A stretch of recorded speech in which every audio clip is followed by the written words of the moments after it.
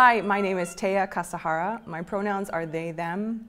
I'm a Nikkei Canadian, trans, non-binary, interdisciplinary artist, the creator, performer of The Queen and Me, based here in Toronto, Canada.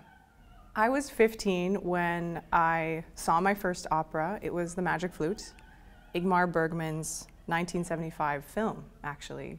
Watching that opera on a big screen at the UBC Summer Opera Workshop, I just fell in love, and I decided right then and there that I was like, I need to do this and be a part of something that combines so many different forms of art, the music, the lighting, the costuming, the staging, and then this Olympic-sized singing. I was just blown away. And then seeing the Queen of the Night perform the infamous De Hulle Rache aria, I just thought if I could only sing that once in my life, I would be really happy. And then I ended up going to opera school at the University of British Columbia, and then moved to Toronto right after that to join the ensemble studio here at the Canadian Opera Company. And that's when I came to my queerness for the first time in my mid-20s, and then later returning to my Japanese heritage in my late 20s, early 30s, and then also figuring out my gender in my early 30s was a big part of that. So about 5 or 6 years ago, I had been performing The Queen of the Night, this role.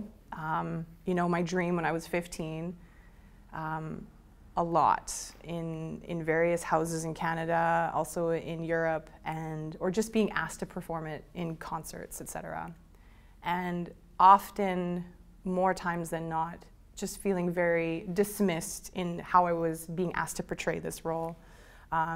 As a character who is just, you know, ambitious, highly emotional, irrational, evil, this kind of witch-like character.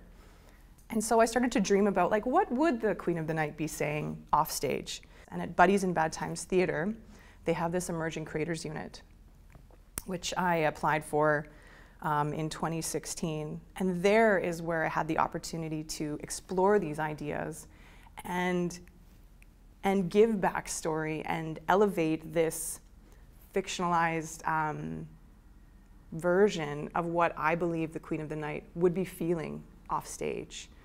And so it became a place where the Queen could finally speak for the first time, and then speak up not only for herself, but characters like her, for characters who are othered in the canon, also for sopranos who play roles like the Queen of the Night, and for those who maybe feel like they are othered in the industry as well.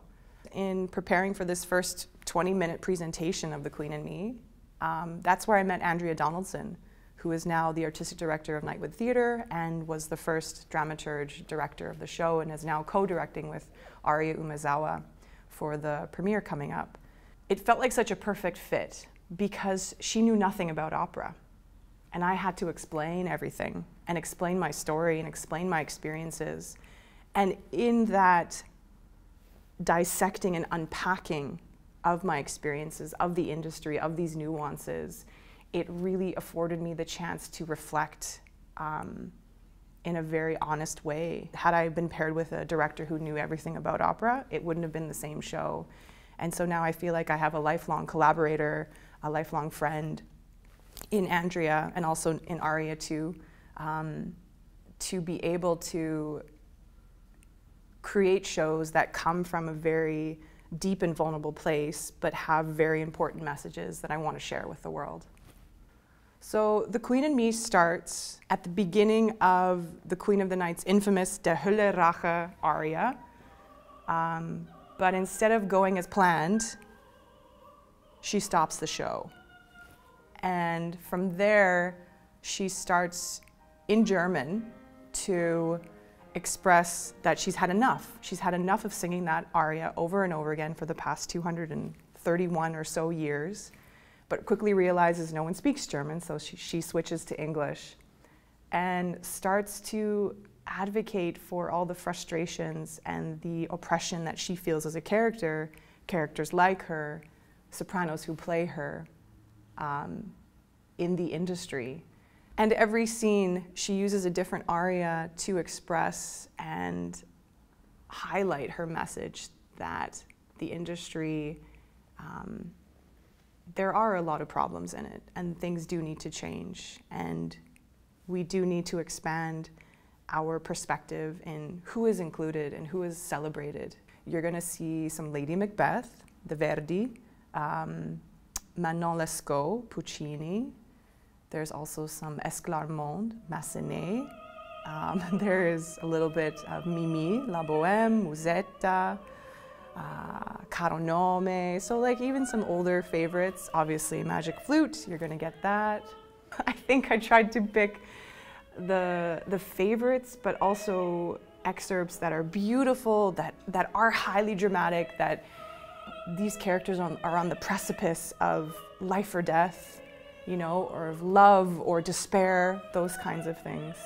I was trained really well to be a good student, to be a good performer, to know the subtext of the characters I was playing, to really embody those characters. And I think the pressure of performing well and always trying to be better than those around me, that pressure bled into my personal life and bled into who I was in social situations. And that kind of pressure was also upheld by the atmosphere of the opera industry as well.